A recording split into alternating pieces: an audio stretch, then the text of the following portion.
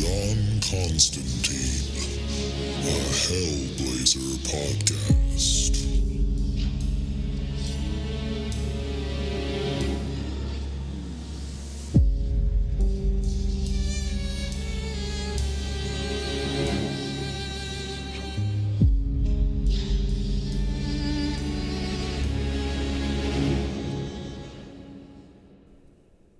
Hey there, everybody, and welcome back. Today, we're doing another episode of Hell Talk. Now that the end of the Jamie Delano run has been reached, it's the first main run of that. And today, of course, as always, I have my co-host Hoku. How you doing, Hoku? Hi, everybody. I'm doing good. Just enjoying getting my head around all the crazy shit that's happened in these past few issues. Yeah, maybe you can explain to me what happened, because I'm still a little bit fuzzy on exactly what was going on. But you know, that's Jamie Delano.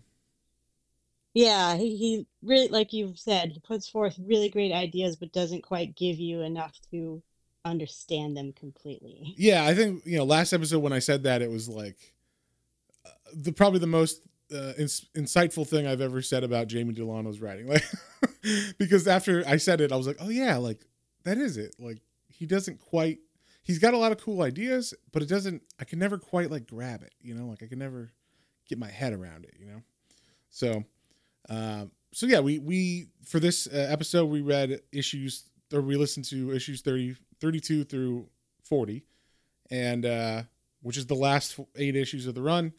And we got a lot of little story arcs in this one. It's not one solid one, like you were saying before we were recording. So just generally, what did you think of this little run here? I really enjoyed the little bites that he kept this up to. I think it overall makes you feel like you're getting more out of fewer issues, because this was only like 8 issues or so? 8 issues, yeah.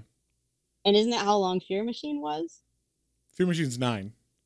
9. So, like, I feel like I got more out of these 8 issues than the entirety of Fear Machine, just from the different characters that we met, the different plot points that got, finished and cleaned up nicely. Like, a few little stray tags here and there, which is always great, because that means hopefully they'll use it again or do something with them.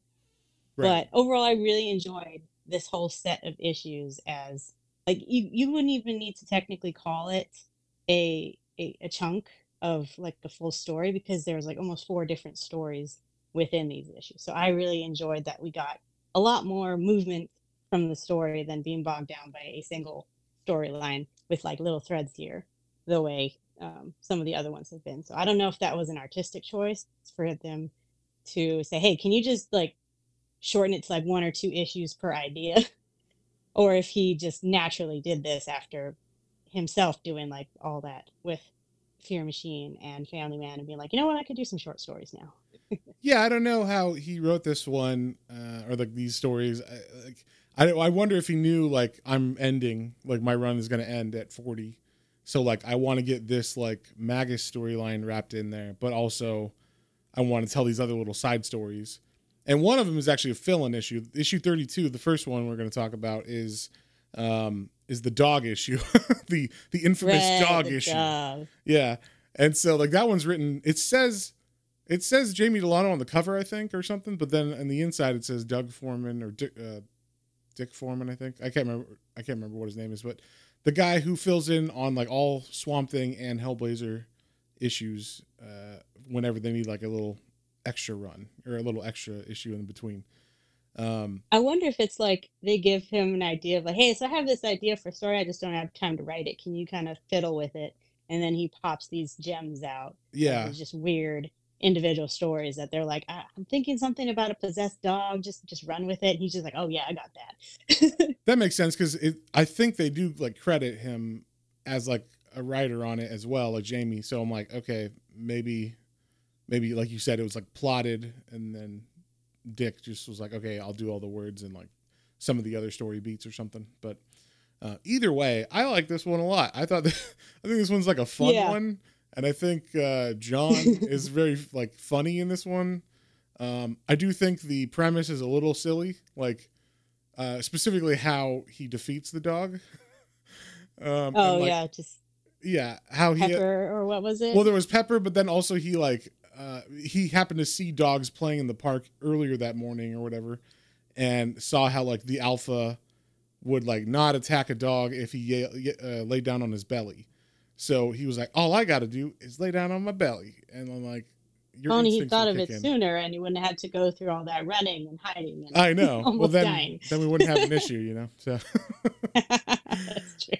but yeah, I like the way like he does have to run, and he's trying to get out of the situation, and it makes sense because it's like, I mean, your first thought when a giant killer dog is chasing you is not like, I'm gonna roll over on my tummy or on my back and reveal my stomach so that the instincts will kick in and he won't kill me. And so that is like the only little silly thing, but I let it go. It is comics at some point, you know, and you go like, all right, well, I've read crazier stuff or like sillier stuff than that for endings to things. So, and it is a fill-in issue. So I always give those like a little, like a pass on certain things.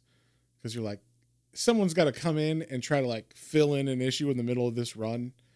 And, you know, of course it's got to fill in, but it can't really tie into anything.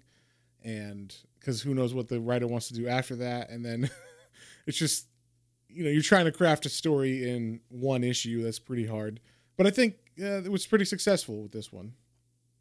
I agree. I think that it fits fine. It has, you know, the beginning, middle, and end. It's both fits in with the storyline, but also if you take it out, it doesn't really affect anything around it. So, although they do mention dogs, like there's one. Oh, that's right. The joke later where he's like, "I'm so sick and tired of dogs." Yeah, I love that callback because if you're gonna have, funny. You know, it's nice that Jamie Delano would call back to a fill-in issue, right? But that is pretty funny. Maybe he just really liked the way that story came out and was like, you know what, I'm gonna put a little in there for him. Now it's canon because I mentioned it. But that's one of those things I never think about it because, you know, every run of American comics has like fill-ins, and sometimes those writers, they try to go big. They try to make their stamp on the character. And a lot of the times that shit just gets forgotten in the past because no one ever mentions it again. So like technically it is canon because it's in the run or whatever, but if no one ever mentions it again, then it's not really, you know, like technically it is, that's but true. No one's going to count it as canon. They're going to be like, oh, that was this one fill-in writer, this one issue that no one ever brings up. So it's not really canon. But because Jamie Delano calls back to it, now it's canon. He definitely fought that dog. And I appreciate that. I kind of wanted like a writer later on to pick the story back up because, you know, at the end there's like the rat that's possessed. So, or they insinuate that the rat is possessed. So it's like someone could have picked up a storyline where he's got to fight a giant rat or whatever, or like figure that out. Or there's something going on with these rats and, you know, spin off of that. Rat becomes king rat and gets a bunch of rats like, what's that play or that ballet? Nutcracker. The Nutcracker. You know, King Rat with all his. Well, rats. That's basically what this is. The dog, right? He becomes King Dog and then gets all the dogs. Yeah. But, you know, it's funny. It actually reminded me of one of Clive Barker's stories from Book of Bloods, where same kind of idea is that, although I don't think necessarily that the character uses magic or anything, but just that there's this one story he has about a police detective who has to go to this like boys reform school to be a teacher, and one of the kids has disappeared and they don't know what happened to him. And I'll spoil it a little bit just because I won't give away the full ending, but there's also this like giant pig out back in a sty that the kids are supposed to take care of these farm animals as part of their rehabilitation. One of the kids like killed himself and then let the pig eat him so that he could then put his spirit in the pig. So really messed up story. But that was, to me, it struck a similar chord of just the idea of like human possessing an animal. Yeah. Well, you know, I've grown to not trust anybody who owns a lot of pigs because I know that they could just kill someone and throw them in the pen and the pigs will eat them. So, you know, if you're looking for bodies and someone has a pig farm, I think you know where you'll find them. So, also dogs, yes. all a Watchmen. So, oh yeah, that's true. Yeah. But I think I've seen a lot more media with pigs doing it than dogs. Although I'm sure, train a dog to eat them. But yeah, so I thought that issue was pretty fun. And then the next issue is the one I'm like, what? Like out of nowhere, it's the one that's like Sundays are different. And it's just like, yeah, John has a nice Sunday. Trippy. Yeah. Or does he? Oh yeah, or does he? Who knows? I mean, is this normal? Is this a normal Sunday for him where the world just goes topsy-turvy and he jumps into a slightly different dimension and then just readjusts himself? Because, I mean, he does that every Sunday, just jumps into a new dimension. Well, that was such a trippy thing. I could never figure out if it meant to be like this is normal for him, or it's like Sunday, I can't trust what happens, meaning something weird just happens every Sunday. Or any day he tries to be all, I'm going to like move on, I'm going to be normal, I'm going to be a nice guy. And for some reason that upsets the universe and like the universe won't let him be a nice guy. He's got to be a dick. Exactly. Because that is how God or whoever wants him to be. That's a funny idea. For me, the whole second half of this issue is a dream, like a fever dream, because he ate bad food or whatever, and he had food poisoning. And I just imagined him sitting on the toilet, passed out, with his face against the graffiti that he like started messing with the letters and stuff. So I just imagine him just like pass out in there, just having this crazy dream because he ate the bad food. But yeah, like it's such a weird one. I hope so. Yeah, right. I had no idea because my idea is like way worse. Yeah, right. Yeah, like sometimes he just goes to another dimension.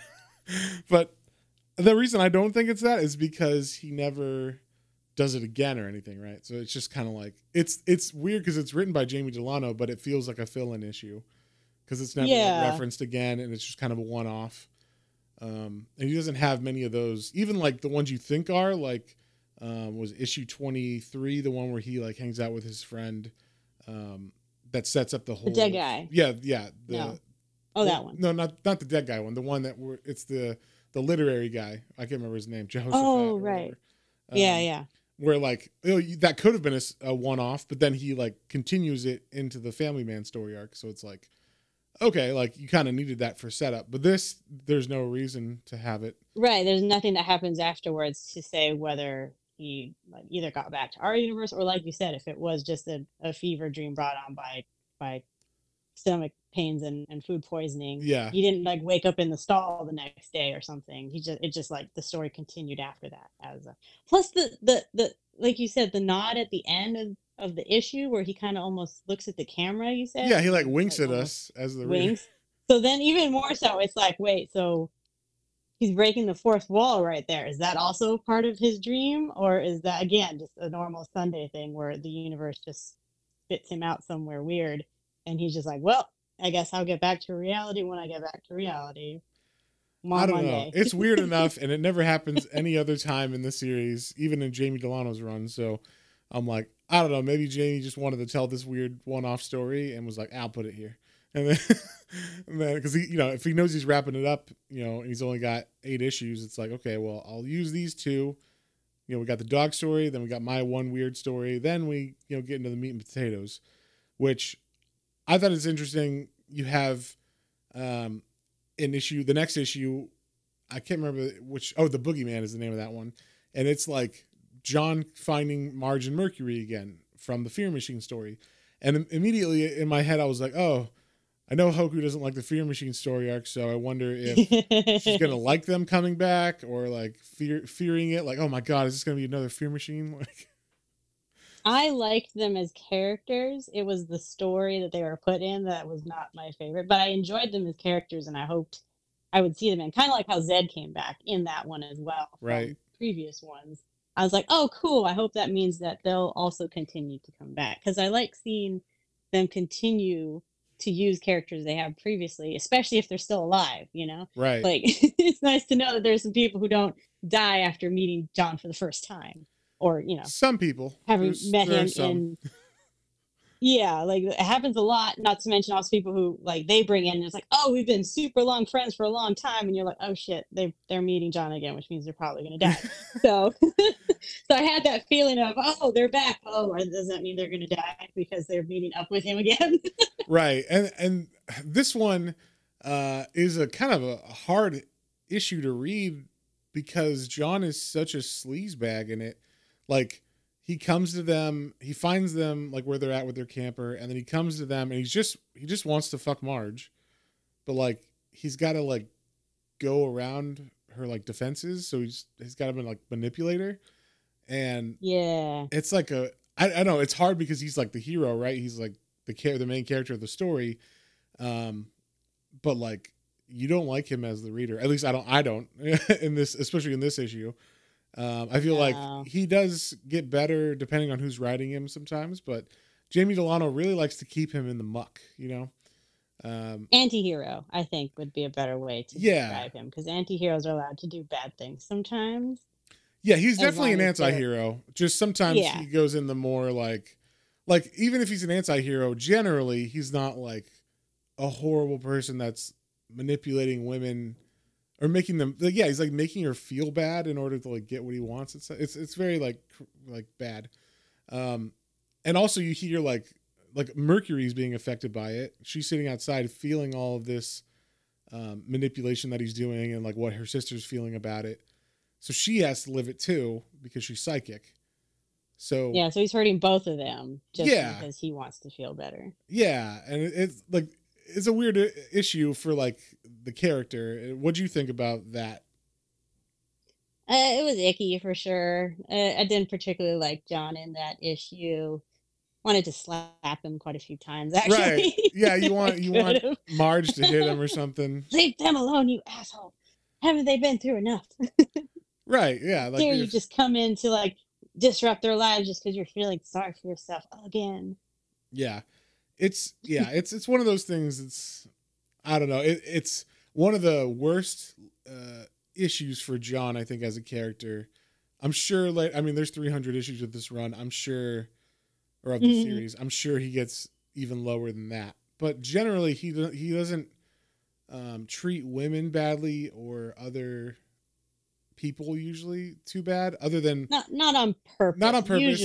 Usually not on purpose. This was one of those times where he chose to kind of be a smarmy asshole and play on her, you know, her heartstrings and get from her what he wanted without any regard for how he might be hurting her. Yeah. Or you know, either of them. Yeah, really. Mercury either. Yeah. So I didn't mind so much when the next morning in the next issue when, you know, Mercury kind of just messed with his mind afterwards. I was like, you know, you kind of deserve that. Yeah, you're an asshole.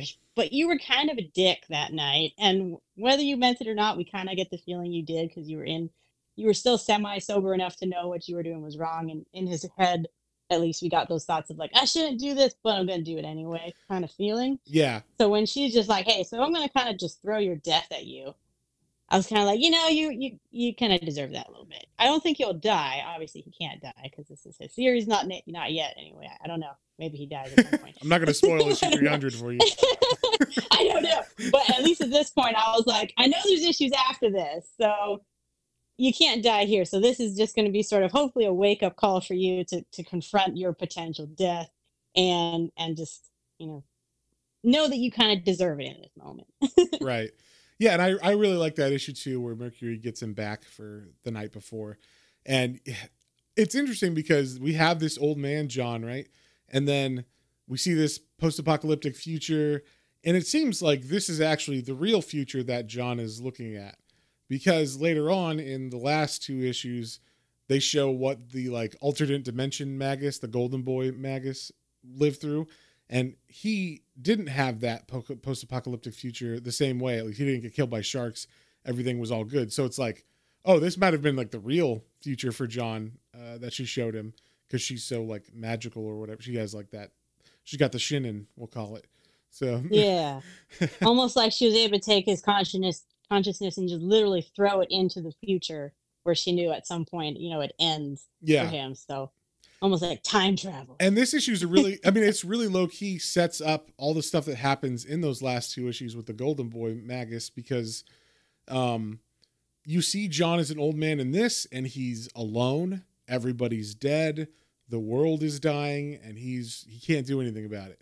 He's like used all of his friends until there's none of them left, and he can't even get out of, you know, the world being ending, because it's the world being ended. So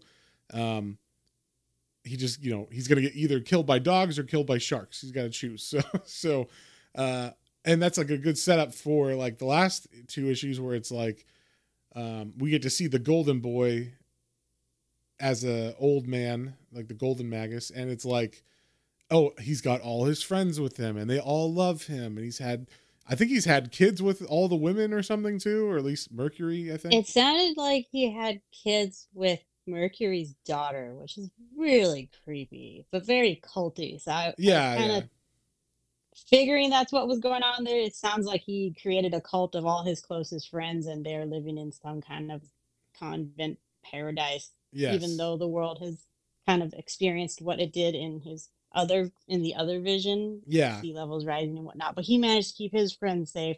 They fully believe in him, as you do with a cult leader. So yeah, he's probably had his way with quite a few. I mean, as I don't all think the cult leaders, though. Mercury had her husband or whatever, but it was true. Her daughter. Yes, that they said that they inferred that was John's kids, and that I was just like,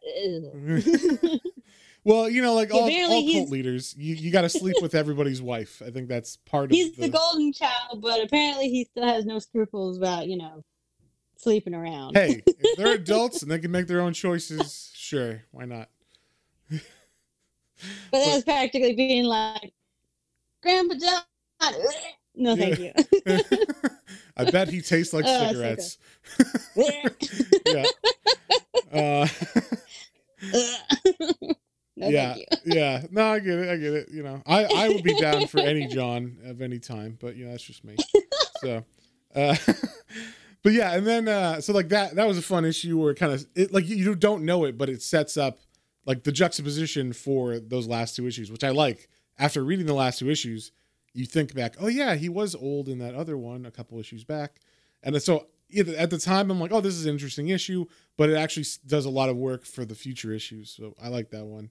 And then we get a creepy look at little creepy John as a boy in the Dead Boy's Heart issue, which that's the one I remember the most from this run. Like usually when I would think back on this whole run, like all of Jamie Delano's issues, it would be like the first issues where I'd be like, oh, those were fucked up. And then for some reason, this would stick in my head where it's like John's a weird, creepy kid and it's the 60s and he's, you know, going around trying to be cool and hang out with the older boys. And he finds a rock and he's just like, it's a heart. And I think it's because being a young boy at one time, used to do this shit all the time where I would just like, you pick up a rock, you're like, it's an arrowhead, and it's not at all, but like your little kid mind projects, you know, some cool thing on it. I was actually wondering if you were going to say some sort of like connection to your childhood. That would be why it stands out so much to you. Yeah, I mean, did you collect rocks and call them Dead Boy Hearts? Did you? No, and I didn't kill bugs with them either. Thank you, Hoku. I'm not a creepy little kid. In your bug gladiator. You know, I actually used to at the beach get hermit crab or little hermit crabs, little sand crabs, and put them all in my own version of a gladiator ring and make them and put a new shell in there so that they would fight each other for the new shell. Kill each other for me. That's what you used to say. No, it's just them displacing each other for who gets the best shell. Oh, okay. They don't tear each other apart. Okay, that's good. No. It's just one of them, like, I think pokes at the other one till it leaves the shell and then he jumps in. Yeah. They're still alive. I mean, if you want to be cruel, you can take away the extra shell. So then there's one of them running out without a shell and then it's naked and easy to eat. But, you know, for some predator to get. But that would only be if you were cruel. I would always make sure there was enough shells to go around. Yeah, so I always threw in like a new shell so they jump around and be like, oh, new shell, awesome. But yes, that part, not so much the killing bugs part, but yeah, definitely that sort of like that feeling of being a kid and kind of like, I have the power to make them do what I want with the creatures and stuff. So yeah, I was also a weird child.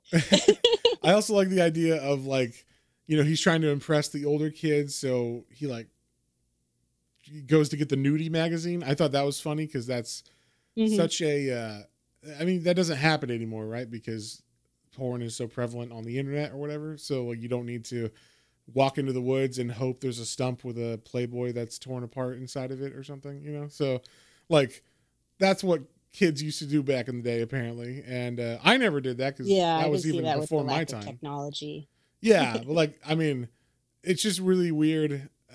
Like to see John as like a little kid that's all fucking creepy and stuff.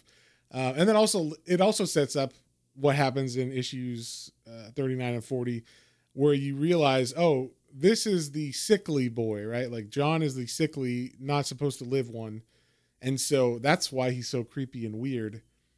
Even though that's not really kind of brought up in the issue itself. Like, I think that's inferred by what they say in those later issues when he's born. I could see that. Like the sickliness is not just his physical self, but also in his mind. He's Yeah. just not normal. Yeah. And also he's like thrown in to situations where people are being really creepy and weird, like adults.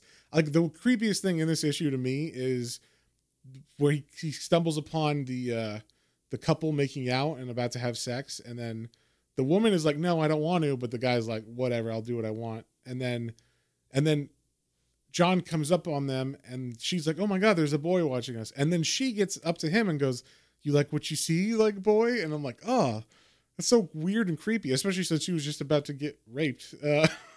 Like, yeah, that's like messed up. she does like a similar thing to John, you know, like that's such a weird thing to do. And I guess because, you know, he's only like 8 or 9 or something in that, I think. So, yeah, it's just like, that's one of the creepiest parts of that issue. And there's a lot of creepy parts in that issue.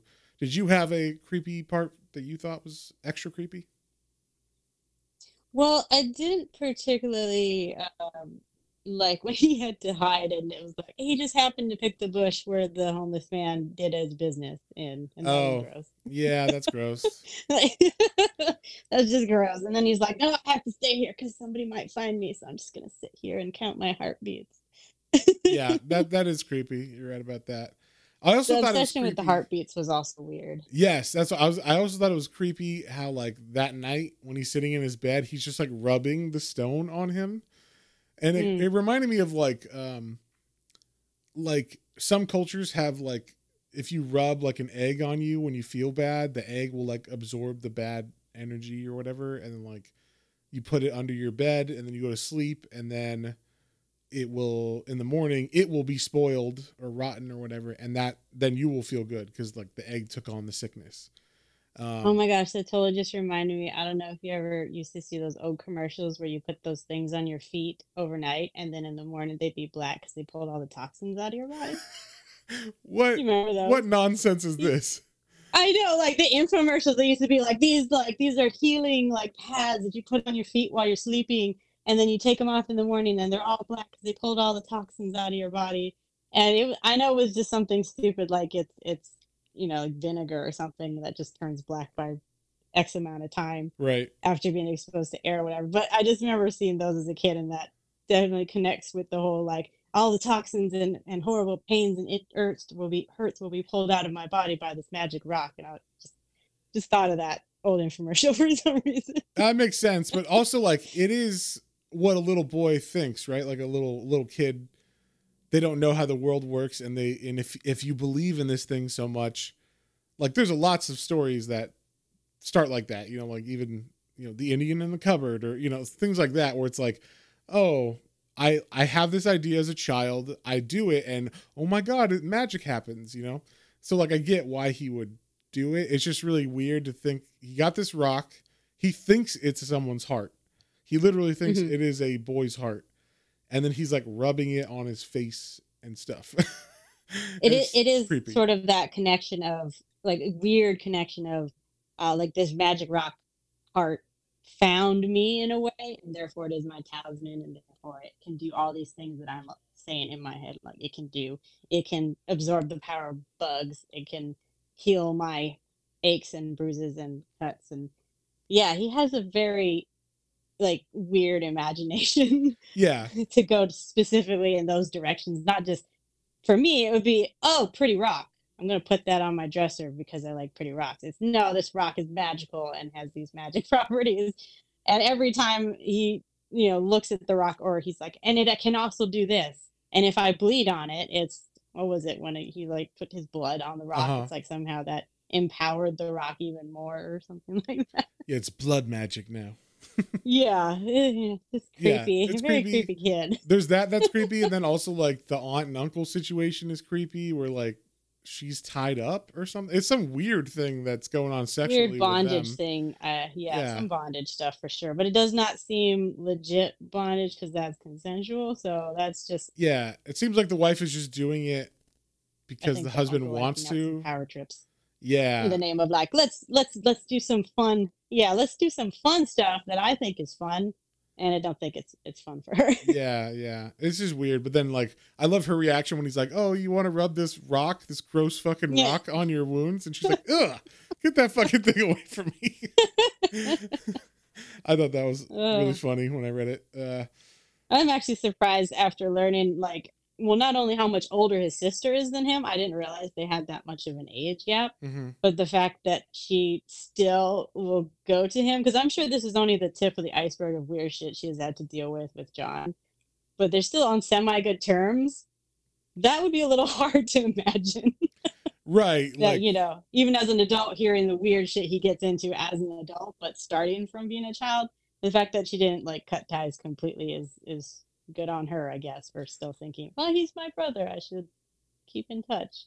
yeah, I guess, yeah, they never say like he ever did anything really bad around her necessarily, but it's just, yeah, if there's enough weird shit going on, you would think she'd be like, I'm going to stay away from him, but it's her He brother. might turn into a serial killer. I don't know if I should like keep in close contact with him, but she still seems pretty nice. Well, you Nice got to enough stay on to his be good like, side so he oh, doesn't murder you. yeah. Or put a curse on you that connects to a cat, a dead cat or Oh, something. good God. Yes, don't do that. She probably didn't know about that, or she would have cut ties, I'm sure. Oh, I would imagine. But so yeah, and then so that issue, I like those two issues together. Like they're like one kind of solid story that gives you a little bit about John's future and past, and then they set you up for like alternate realities and how John got there in those later two issues. But in between those two storylines, we get this I think this is a horrific storyline personally, which is why we even did these issues for Halloween a couple Halloweens ago. In the main podcast, I remember reading these, and these stuck with me too. Just the horrificness of the dad, like how horrible he is, and just the way it ends. I was always like, "What the fuck?" Like, so I think I vaguely recall that. yeah, It was still enough that I didn't recognize it when the story came up. So if I listened to it, it was probably just once when you first came out, and I didn't really surface the memories of, oh, it's this story. Maybe it was so bad that I just like horrific that I blocked it out, and so I was like reading it all over again. Well, I The think, first time. when me and John do it, we kind of do like a general overview of stuff. And then when I do it, I'm reading like the actual issue. So maybe it didn't sit in your mind like it would now. But yeah, that whole stuff with the kid Martin. And I mean, obviously the pretense for it's kind of weak, where it's just like Mercury told us to drive this way. And so we did. But like, I guess She needs to help somebody. Yeah. Somebody needs help. And so like, I mean, I assume that's what they do anyway though, because they just drive around in a caravan. So It's not a power that has come up before, though, of her being like, this specific person in this kind of specific place needs my help. Unless maybe they use it they later. did in the Fear Machine.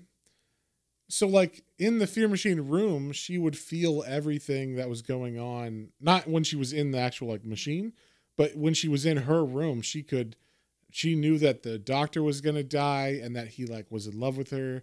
She knew that the guy next door was But going that's to like put scissors in his eyes.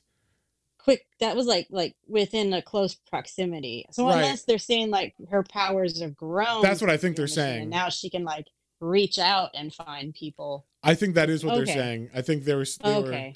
because of Fear Machine. I think her powers got more from that, and then also she's older. It's been about a year or whatever. So, I think that she has more abilities, because even like in this issue, when the dad says like to attack her, and the dog goes to attack her, but then she's like, "Hey, dog," and like the dog's like, "Arr," and like rolls over on his belly. Um, yeah, Oh, the poor dog. yeah, the dog. Yeah, this one is not a good one if you like animals. I will say that. Yeah, completely different from, dog possessed by a creepy guy to dog obviously raised in an environment where it made it violent, but she sort of did like a brain click and got rid of those violent thoughts and made it nice, and then that ends up getting, that was Yeah, sad. gets it killed. Yeah, I don't think she knows that though, and she wasn't there when that happened. So, Yeah, hopefully. but yeah, this story with Martin was always like, I always felt really creeped out by the dad, and how he like, there's that scene where he like holds the knife up to his wife's stomach, like he's gonna gut her, but he's talking like sexually with her, and it's like Yeah, that's creepy. Like, what the fuck? So, that's pretty messed up. yeah, that, and then he's just a terrible person anyway. This is It like, gave me feelings. Oh, sorry. oh no, you can go. Oh, well, it gave me feelings of like that one with the town where everyone just like became their innermost urges of Yeah, except there's no magic in this whatever they one. This wanted. guy is Except just there's no creepy. magic. He is just that. He is just whatever he is feeling and whatever he wants to do. He just does it. He's just already complete. But like, I mean, that level of like ick Yeah, factor, horrific ick factors, like they were calling back to that, or at least with that, there was a reason behind it. There was, that technically wasn't those people. I mean, it was, but it was like them being released from all their inhibitions. But this is just like, oh, by the way, this guy is horrible and he does everything those people in that town do, but without any, without push. It's just prompting. him Yeah, being a horrible person. without any magical spell or weird thing. He's just a terrible person in general. So I mean, whatever traumas he obviously went through as well because of the whole end creepy trip that Murphy put in his head. Whatever those oh deep-seated yeah, things are, obviously there's some horrible shit there that I'm kind of glad they didn't go into because it lets you imagine, like, oh my god, what has he done? I think you can What's he done to guess. him, and what has he done? Yeah, I think you can guess what is in his mind by what happens. Where there's like the sexy pig lady carcass, and then I don't know. In my mind, I'm like, so he really like puts the idea of like dead thing and sex together in his head. So I thought it was more of like a combination of like women are pigs or women are oh, animals. it could be that too. That is, yeah, I mean, he literally says that a couple times where he's like, yeah, they're just chattel for us to like do what we want with them. So, yeah, I mean, that's definitely there. But like, even if it is that, why is it a dead pig? Like, and then I think maybe he killed his mom. oh, oh yeah, because he calls her mom, right? Right. So So I yeah, think whatever situation he came from, he obviously thought his mom was a pig. Maybe she slept around. Maybe she, did things that he thought were dirty or disgusting, even if they weren't in his brain, whatever his brain uh, was getting the information of things. There's obviously some weird contrast between what might have been actually happening and what actually happened. Or it could also be that he did just come from a horrible childhood as well. But either way, there's definitely a connection between he thinks women are animals, specifically pigs, and he probably murdered his mother and cut her open like he would like cut open a pig to take yeah. its insides out, would be my guess. That is, I From never the thought of images. that. That is a good analyzation of that. I never picked up on the like, oh, he's talking about literally his mom. I thought he just had like mommy issues in general, but yeah, it makes sense that if he killed his mom and then that pig comes back as her in like weird fetish clothes and stuff. Yeah, like that's probably how he saw her. Yeah. But yeah, that one I always love the ending of that because he really gets his. Although I kind of wish it wasn't because at the end they pick the mom up in the van and they're like, "Oh, where's your dad?" Or Martin asks her, "Where's dad?" And she says, "Oh, the cops took him away because he was like, I woke up and he was inside of a pig carcass crying or whatever."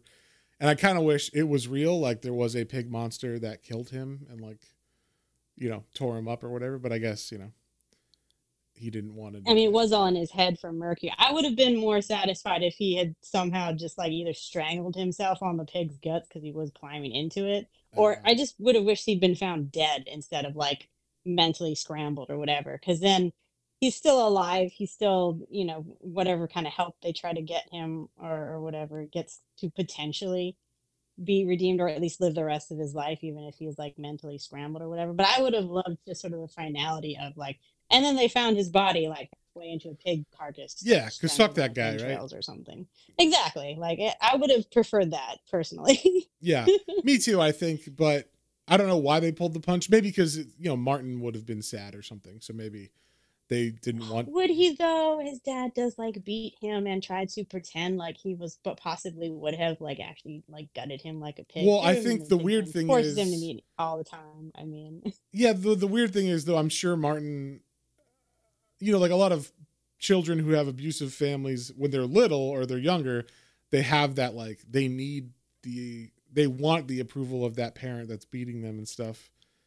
And they need it, like, they crave that. And so maybe he would be sad at first until he realizes and works through all that stuff when he's an adult. But he's only like 15 or something, right? So plus he did almost beat his dad to death, which Mercury stopped him from doing. oh, that's so. true. Yeah, you're right about that. I think him actually learning that his dad was dead might have taken a weight off of him of like, I don't have to deal with him anymore, as opposed to now he's like, well, technically his dad's alive, so now he has to think about, oh, will I ever get redemption? Will I ever be able to talk to him and ask for like an apology or something when his brain is all scrambled or whatever? But well, you know what? Now that you said that, Mercury's the one who did it to him, so maybe that's why she didn't have him kill himself or something, because just like she stopped Martin from killing him with the bone. Oh, that's it's like, true. oh, she just scrambled his brain, made him useless, and took away all the evil compulsions in him or whatever. So hopefully, hopefully he doesn't in his scrambled state try to like gut people. He thinks he sees pigs now, Yeah, I mean, I think Mercury wouldn't do that to him, leave him like that. But I don't hopefully think he comes back. Neutered his brain, and then he's just like drooling in the corner, muttering about pigs or something. Yeah. That's what we. You know what? Sure, why not? That's what happened, because it doesn't ever come up again. So, at least that I've ever read. I have not read anything that references that. I don't think so. And then so after that story arc, which is one of the creepier, weirder storylines to me, he does like to go like up to like highbrow sort of like fear machine, like, oh, this mental craziness, and then down to like, people getting slaughtered. Yes. And a guy who's obsessed with pigs and like slaughtering pigs and meat and things, and then back up to, oh, by the way, John had a twin in utero and killed him. Yes. Yeah. So we go from this story, which is really easy to wrap your head around, and maybe that's why you did it, to one of the most like hard to describe and read and understand stories. Like, I have gotten people, that listen to this on Patreon be like, wait, what happened? Like, and I don't know if it's me or like my description of it, or if it's actually, just the material itself. I think it's the material itself, although I'm sure I didn't describe everything 100% perfect, but it was really hard to do these last two issues because, one, they bring back the whole everybody, and you have to kind of like say where everybody is and like in their mind and in their mental place and everything. And then like why everybody's hanging out, like Errol and Zed and everything. And then the whole, all the tarot stuff is very like, what, like, I don't quite understand all of this these magical things. And then one thing I did like is the vision that John has at the end of the first book, which is issue 39, where he sees that cave after eating a bunch of mushrooms, and then he like goes into it, and it's like the giant female cave. So he's literally like walking into a womb, and yeah, I don't know. I liked the imagery of that stuff. But then the next issue was like, what? Like, cause you think, oh, I'm going to like go on some journey with John, but then they just cut to, once the issue 40 starts, this future world where John is the golden boy Magus, not the one we've been following. And like all his friends are alive, and it's this weird future world. It's still the post-apocalyptic world. Like, climate change happened, or the world was destroyed by climate change, but he was able to survive with all his friends because he's such a powerful Magus. And just like all of that stuff was really hard to explain, like why people are alive or who was talking. I got to remind everybody, oh yeah, that's the person from this issue, or that's the person from this issue. So there was a lot of that kind of stuff. And then also the weird trippy thing that happens when they go into like where the Magus goes into the weird dimension with Arjon, and they talk it out, and then they're like, oh, okay, we're bros now. Like, let's fuse back into one. They do like, what's it, like a fusion dance, and then like Dragon Ball. From Dragon Ball. Yeah. And then they they fuse, and then now John is whole again. So I think they're John. Yeah. Yes. I think the concept is there, right? Like, it's a cool concept, but this is one of those things I'm like, just goes over my head. Like I think the execution isn't quite pulled off like a lot of Jamie Delano's stuff, but I like it. I like the idea of it. It's just you just have to really understand like magical processes, I think, to get it. So it seems like, oh yeah, totally. It's like if someone's talking to you about, circuit boards and you don't know anything about it, all this like lingo and, technical words and stuff are going over your head because you don't understand what those mean. So whenever they're talking about tarot or, these ley lines. Yeah, ley lines, magical stuff you might not have the vocabulary for. It's like, okay, I mean, I'm able to pick up some of it, but like a lot of it is going over my head. And that's why I was like, go to Google if you have questions about this shit, because I don't know anything about this magic stuff. But yeah, like I think it is a weird ending to this run. Like it definitely explains why John has so much bad shit happens to him. Like that he wasn't a complete person because he strangled the good version of him in the womb. But one thing I like is that the good version of him in that dystopian future where it's the golden boy Magus is alive, he still feels like he's being haunted by the brother he killed. So both are equally haunted. They just have massively different lives or like outcomes of his life choices, I guess. As opposed to just like, oh, everything's perfect for this one and everything's shit for the Arjon. It's like, yeah, that's it, but it's also a little bit more complex than that. So what do you think about all this stuff? Did you follow it? Did you get it? Do you think you grasp it? I thought going into it that the future we were being shown was because John was on mushrooms. He was having sort of like a similar trip to what Mercury did because she's already opened that door before. But because of the mushrooms, he was seeing a future that could have been. Like, what if I had actually been the golden son that had lived instead of my shitty self? This is the future I could have had. So I thought it was literally John, like feeling the way he did with Mercury's future vision, a different future vision of what could have been, because he was already like seeing the golden boy ghost or vision of that, whatever that was. So I thought with that plus the mushrooms, he was kind of imagining, oh, if only I could have, like, he would basically imagine a world where everything he did worked or the best possible outcome happened.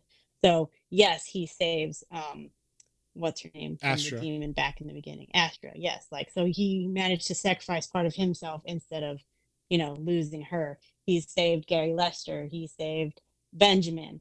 Everybody loves and adores him and essentially views him as their savior. He is the Magus. So to me, I took it as this is John's ultimate realization of who he could have been. Until the other John came in. And then I was like, wait. So wait, he wasn't this version of himself. This is in fact a separate version of himself, like an alternate reality timeline, not just a mushroom trip thing he was having in his head, because the other John talks to him like our John is like, hey dude, I've been like haunting you this whole time or something, which just seemed really weird.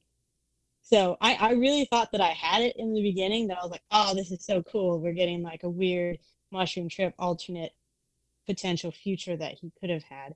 But yeah, as soon as it started getting into the fact that these were two separate Johns, like they were actually saying, hey, these are two separate Johns who are both kind of tripping, meeting each other, and then combining into the one person they should have been, which again doesn't make sense, because if they were twins, they would have been two separate people. They would have been good twin and bad twin. or something. So Well, I think a good the twin, idea evil is, twin. and I might be wrong on this, but the idea was there wasn't supposed to be twins, and because there was, like, it was either like a happenstance that, you know, something that wasn't meant to happen happened, and this perfect. He's supposed to be both of them, right? Like, so each one feels the loss of the other, or like the separation, because there wasn't supposed to be another one, and then and then because of that, each one is jealous, you know, in depending on which reality, and that's why they kill them in the womb. It's like, oh, this one's ugly and I'm gonna kill it, or you know, this one's perfect and I'm gonna kill it, and so. Which is weird because it's also like this baby is conscious inside of the mom, so or these babies are. But even without that, like, I get the idea that he's going for, which is it's always supposed to have been one child, but unfortunately, whatever happened that made it, you know, split and become two beings that were like, and this is kind of like twins. I think, like, John is That's the shit. what I was thinking too. John is the shit, and twins. you know, the Golden Boys, Danny the Arnold. DeVito and Arnold. Yeah, and then, or like the Simpsons with Hugo, who lives in the basement. And it's like, wait a second. Yeah, wait a second. Hugo, the good one, was the one on the left side, and then it's like, Bart's the bad one. Yeah. Are you surprised? yeah, right. So I like the idea. Once again, I think the concept is there. It just. Maybe it's because I'm not magically inclined or whatever. I don't know what these rules are or why. Maybe that's something common, like, you know, the lore of certain people, maguses or whatever. Maybe this is like a thing that happens or can happen, but I don't know. So it just makes it seem like, yeah, this is totally normal. You know, this happens all the time, you know, future or like, yeah, you know. Yeah, I'm not really magically inclined either. Yeah. So I have no idea on that front. But I did like, you know, how they at the end they have that conversation and then they become one, which was always supposed to be, at least this is my interpretation, which was always supposed to be the outcome originally, but somehow fate or whatever stepped in and made two beings and created John's shitty life. So and I think, like, the idea is like, oh, if John had that good side of him, you know, inside of him as well, he would have not fucked up when he was younger and had the whole thing with Astra. Even though it's our John, he still would have been good, right? So, or he would have had that, like, all-powerful Magus feel about him, and he would probably had a good relationship with his dad and, you know, stuff like that. So, like, his dad, even though his dad was, like, sad that the mom died, he wouldn't have looked at him as a baby in the, you know, infant area and been like, ugh, get that fucking thing away from me. There would have been like the little golden hue, and he'd be like, oh, well, at least she died bringing this bundle into the world or whatever, you know. It would have been normal, right? It would have been like a perfect baby that they're even like, this baby's so perfect, it's scaring me. Or like, oh, this baby's so ugly, it's scaring me. It would have been like, it's a normal kid. And looks cute. He would have had a better relationship with his father. Yeah. So I like what he tried to do. I don't think he fully pulled it off, at least for me. And I think other people have a hard time understanding exactly what's going on in this as well. But it does, you know, on a reread, you get to pick up a lot of things, you know, like you're like, oh, I didn't pick up on that. I didn't pick up on that. Like, that's a cool idea. You can kind of like mull it around because it is so like tied to this system of magic that I don't understand everything, all the rules of, I guess. But yeah, the only thing I don't like about this issue is the ending.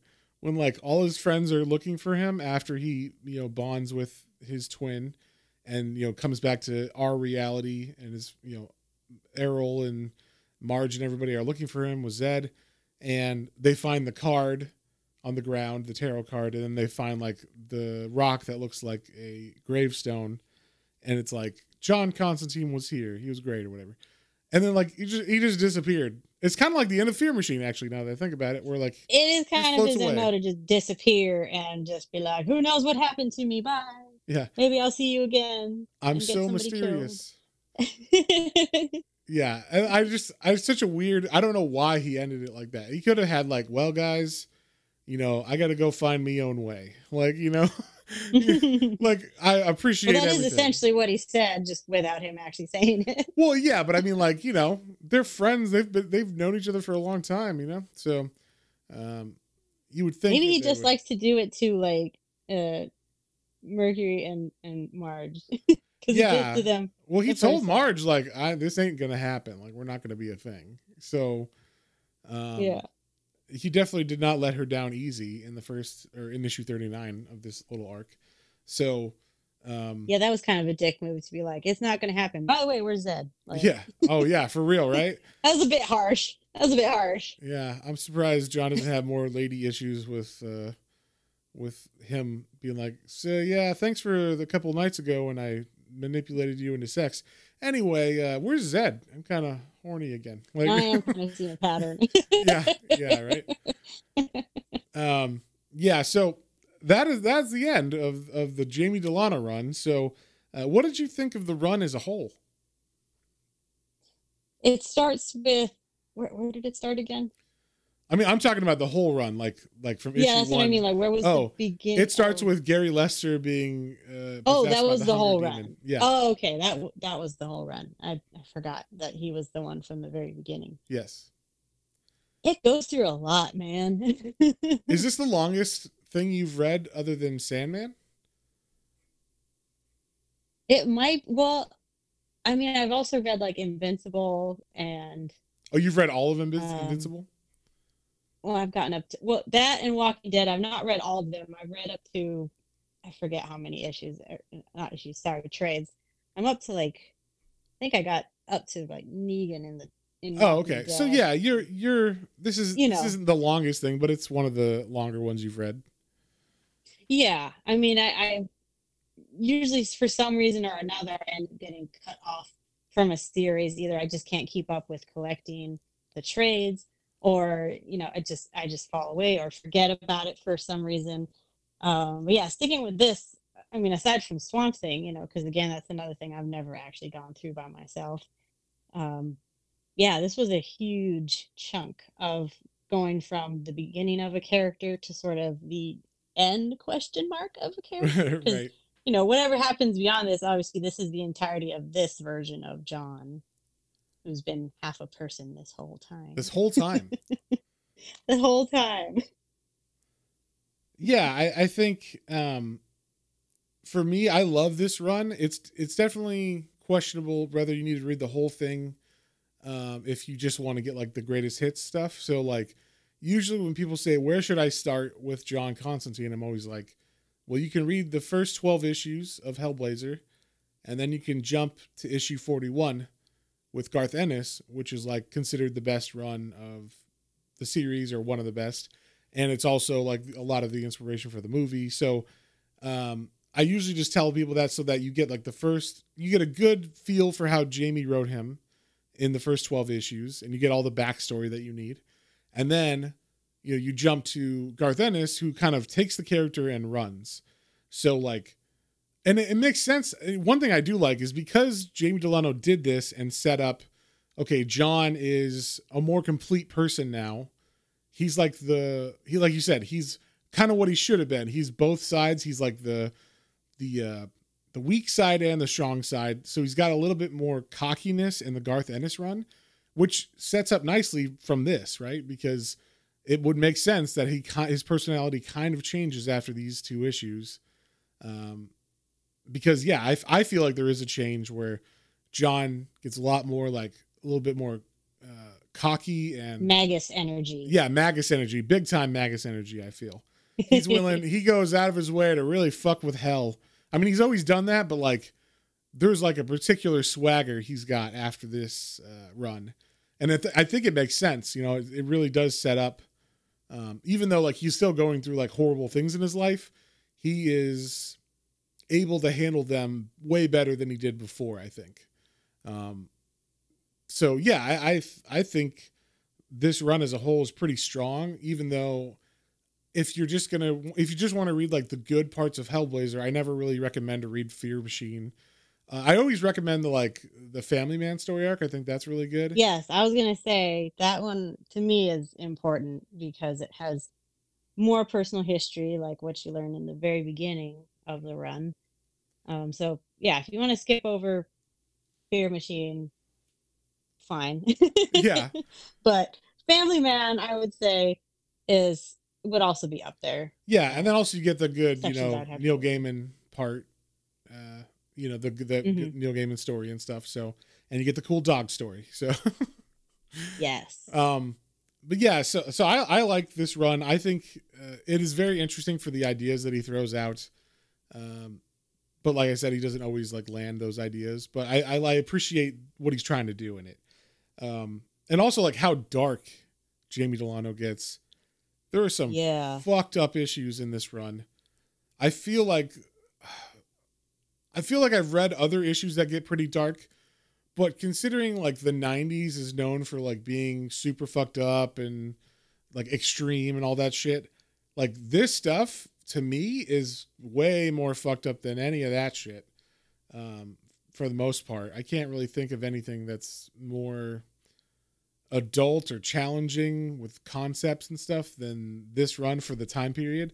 And especially since at first this was just a DC book. This was not a Vertigo book until 1993. So there was 5 years of, Jamie Delano's run. Actually, I think, what is it, 12 issues. So he only wrote it for just under 4 years. So that being said, like he was barely in the 90s and he's writing all this under the main DC logo. And I don't even know how he did that. Like, there's some really fucked up shit in this run. And I'm surprised they let him do it. Stuff you wouldn't. I mean, especially if it's just going to be like an on the stand comic. And it was that you could just pick up and just like, oh, this looks cool. There's a bunch of cute statues running around and they look like giant babies. I wonder what that's about. Yes. What could this be? My nephew likes to read comics. He might like this. He's 6. Yeah. Yeah, it would not be a good thing to pick that up randomly. Although I think because it's just called Hellblazer, no one knows what that is. So like newsstands aren't buying Hellblazer and putting it on there. They could, but they're sticking with Superman, Batman, Wonder Woman, whatever. True. So I don't think 7-Eleven was carrying too many issues of Hellblazer, but at the same time, it still was supposed to be under the code and all that stuff. So it's still surprising that this got away. Like they let him do it. I think because Alan Moore had already gotten away with a lot with his Swamp Thing run. So they're like, okay, these books, we're just going to like let them do what they want because they're selling well and it's cool. But so what did you think of Jamie, or what do you think of Jamie Delano as a writer and a storyteller after reading this whole run? I really like where his mind goes. And I mean that as both like from the horrific side to the just like crazy whacked out ideas that were presented throughout the run. Like I was always surprised. I was, never disappointed really. I mean, Fear Machine is long, but it's not really disappointing. It still kind of gives you a complete story. As weird as it is, and as long as it is, it's still a great idea. Mm-hmm. So I think that I really enjoyed like all the stories that he came up with. And then, there are the individual issues as well thrown in there that the guest writers wrote or maybe, expanded on his concepts, like with the dog one. Yeah. But I would love to see other things that he's written because I really enjoyed like just the whole thing. Yeah, I know that so every now and then I'll see like a random one shot that he wrote for DC back like in the 90s, and I always pick those up because they're always fucked up. And they're always like really Nice. freaky and weird. They're always for Vertigo at that time. So he's always good for like wow, that was a messed up story. He needs to write horror stories, man. I think he does write books. I think he writes more magical stuff though. I might be wrong, but I know he does write books now too. So I have to look him up. Yeah, look him up. But at the same time, like, would you recommend this run to someone getting into Hellblazer? Oh, totally. Okay. I mean, I would agree. Start with the first 12 because that sets the stage.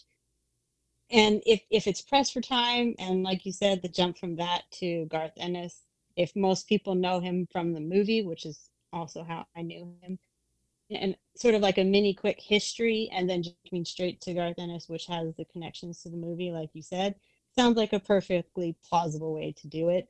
And then if they really get into the character to then backtrack to after, like from issue 13 to 40, to go through it that way. Yeah. It's sort of like when you suggest a TV show and you're like, oh, okay, well, watch this, watch maybe like the first 3 episodes, but then jump to episode 15, and then you really get like the meat and potatoes of like what the series offers, and then go back and rewatch like the rest of them up to that, just to get people like hooked first. Right. I think it works out like great like that. Yeah, that's basically what I did with this. Like, I read the first trade, I think, and then I had read like even later stuff. I read like the Brad Azzarello stuff, which is in the 140s. And I was like, oh, this is cool. I want to know more about this. So let me go back and like start reading Fear Machine. And then I liked the character enough that I could get through Fear Machine without it like bogging me down. That's what you want, is you want them to like him enough to get through the ones that you're like, well, yeah. But to be fair, it's only 9 long. issues out of 40. So, and not all of them are bad or anything. It's just a long story. So,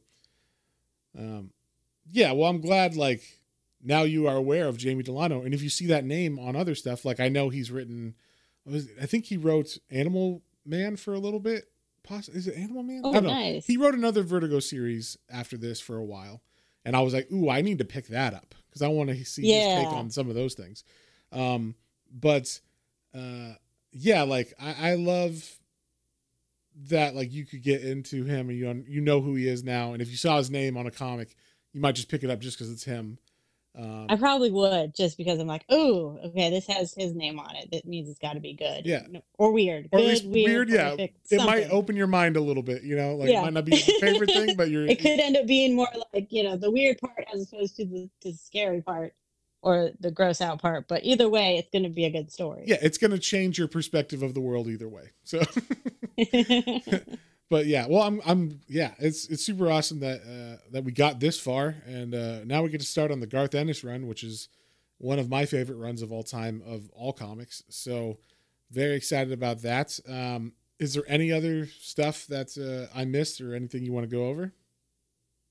I am excited to see where all the best parts of the movie come from. Yes. What the inspiration was for those, but actually, I do want to ask you, like I asked you before. Did you have a favorite cover this time? Oh, I have 2 favorite covers from this little 8-issue run that finished up this whole Jamie Delano run, which is I love the dog issue, which is issue 32, just because it's so like all the other issue covers are just esoteric and there's words written in hieroglyphics in the background, and it's like it gives Subtle. you it gives you an emotion or like a feeling, but it doesn't really tell you what's in it.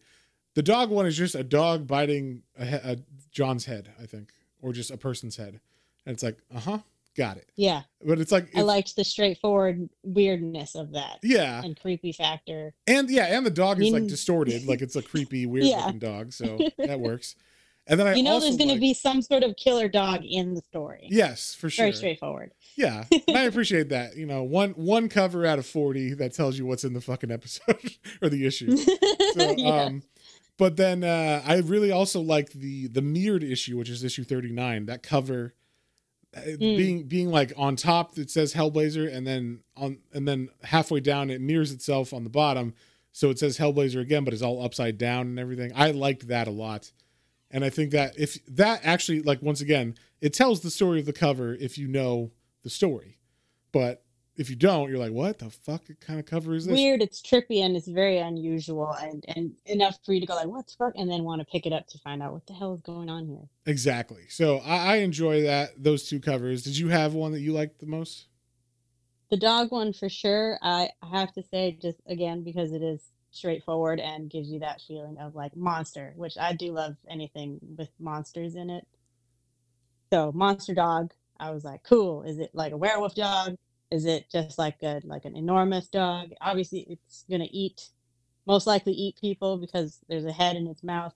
I'm down for that crazy dog story of some kind. Yeah, it's like Cujo. So I like that. My second favorite, and it would be first if I didn't like the dog one so much, would be David Keene's with the 4 heads on it. Oh, yeah. I was going to say, yeah, David Keene did the art in that too.